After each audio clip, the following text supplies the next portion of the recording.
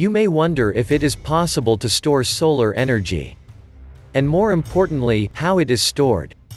Solar power technology has been having steady growth and development in many aspects. Solar energy is generated by the solar panel. It absorbs the solar power released by the sun using photovoltaic (PV) cells. These cells then convert solar power to electricity. From there it is sent to the inverter. The panel converts solar energy to direct current electricity (DC). The inverter receives it and converts it to alternative current (AC). From the inverter, the electricity is then distributed to the house. Solar panels can only generate electricity when the sun is up. That is why it is important to have a way to conserve power for later use. Unfortunately, storing up solar energy for future use is neither easy nor cheap. We have conventional ways of storing it. But there are also other creative and daring ways of saving this power. The things that make up a solar power system are solar panels, solar inverter, solar panel mounting equipment, and system performance monitor. How to store solar power? There are different ways of storing solar energy. They are inverter batteries, electricity utilities, and grid operators. There are other less conventional ways of saving solar power. They are the flow batteries, hydrogen, and salt. It can also be stored in water and thermal plants. 1. Inverter batteries.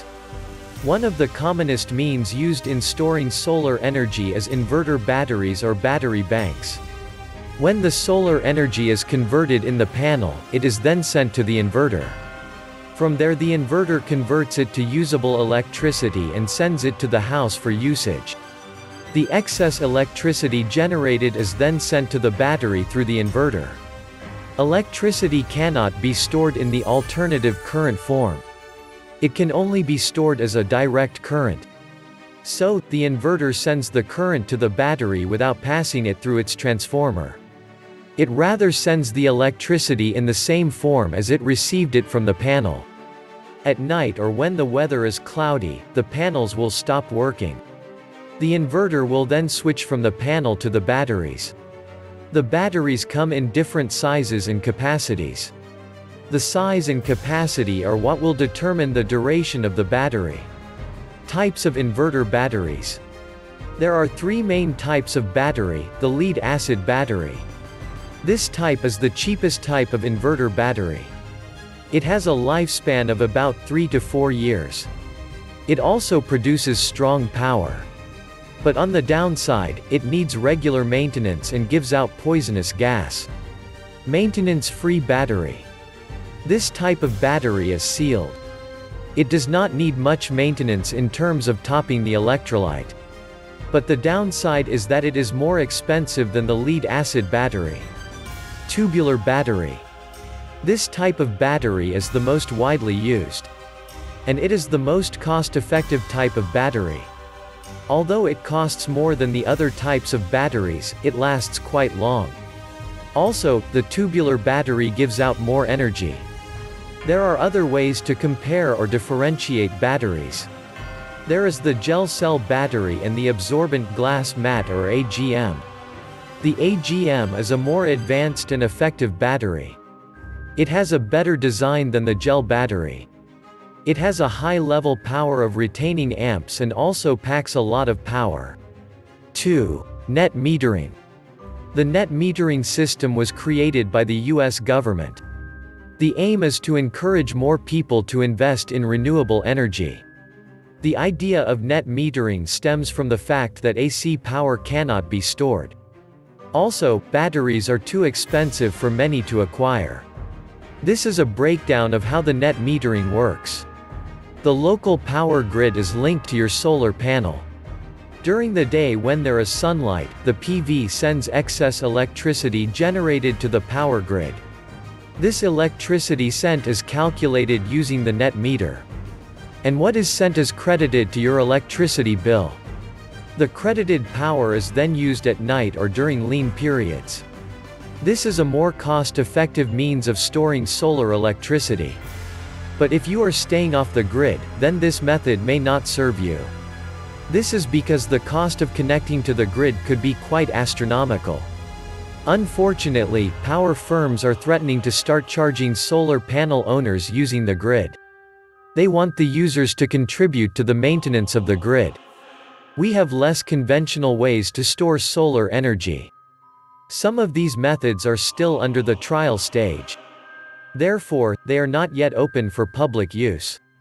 3. Flow battery. The flow battery is still in the developmental stage. Scientists are using the technology of fuel cells to store solar energy. Fuel cells are used in powering aircraft and space capsules. It capitalizes on the reactions which convert chemical energy to electricity. These chemicals are found in tiny organic molecules, for example, methanol. The method used in doing this is that the fuel cells are made to run on a reverse. When that happens, it converts the energy back to chemical reactants. The resultant flow battery will then store solar energy. This method will bring down the cost of storing energy drastically. This is because the material that will be used is a cheap, organic fuel. The flow battery has been in use for about 35 years now. But they were mainly used to store vanadium using the inorganic ion. 4. Hydrogen. Another big step being made in the storage of solar energy is the utilization of hydrogen. It is still in the research stage though. However, it is already showing a lot of promise. Solar energy when trapped is converted to hydrogen. This is against the normal process of converting it to electricity. The hydrogen is stored in a tank. From there it will be converted to CO2, carbon dioxide. It is then stored in the form of more combustive methanol. This will be burned at night. While it is burning, the methanol is converted back to carbon dioxide. It is then captured by a device that will store it for reuse. When the sun is up again, it will repeat the process. 5. Molten salt. This is another means used in storing solar energy. The process is as follows: the sunlight from the sun is concentrated on a receptor panel. The panel then gets heated up to a very high temperature. When it has achieved this high temperature, the salt is then poured on it. The salt has a unique quality that makes it suitable for this. It can heat to a very high temperature. It can also retain the heat for a long while. When the salt has absorbed the heat, it is then transferred to an insulated tank. That is where it is stored for future use. To use it, the heat from the salt is channeled into a steam-powered generator. This is then used in generating electricity. 6. Thermal fuel. The development of thermal fuel has a lot of positivity about it. It has renewed the hope of the long-term impact of solar power. The thermal fuel is being developed in Sweden. Information coming from there says that the thermal fuel can store solar energy for 10 years. This exciting info has it that thermal fuel is a molecule. It is made up of hydrogen, carbon, and nitrogen. Renewable energy is making a big push to replace fossil fuel. There has been a lot of improvement in that energy sector. These improvements have both reduced the cost of renewable energy and improved energy efficiency. But the issue of storage of energy needs to be solved. That is the only way that the impact of solar energy can be felt. There is need for sustainable and cheaper ways of storing solar energy. If you've enjoyed this video, click the subscribe button below and hit the notification bell so you'll know once we post a new video. Also, drop a comment below so we can know your thoughts. Finally, don't forget to check the description below for more details and visit our site, www.zimsolarpoweradvisor.com for more awesome solar power content like this.